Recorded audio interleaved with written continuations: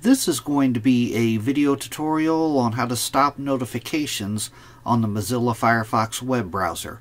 I will be using a desktop PC for this. Let me jump over to my browser here.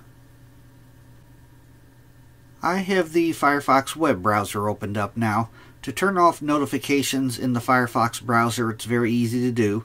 First thing you want to do is go off to the upper right hand corner, up to where you see the 3-bar hamburger menu. You want to click on that. Then you want to go down to where it says Settings and click on Settings.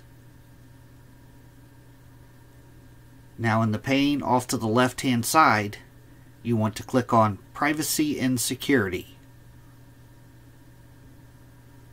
Then in the middle pane here, you want to scroll down to where you see the Permissions section.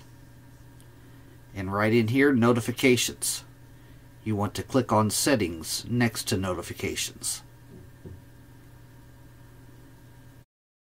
In the dialog box that opens up, right down here, block new requests asking to allow notifications. You want to check this box here, and it says this will prevent any websites not listed above from requesting permission to send you notifications.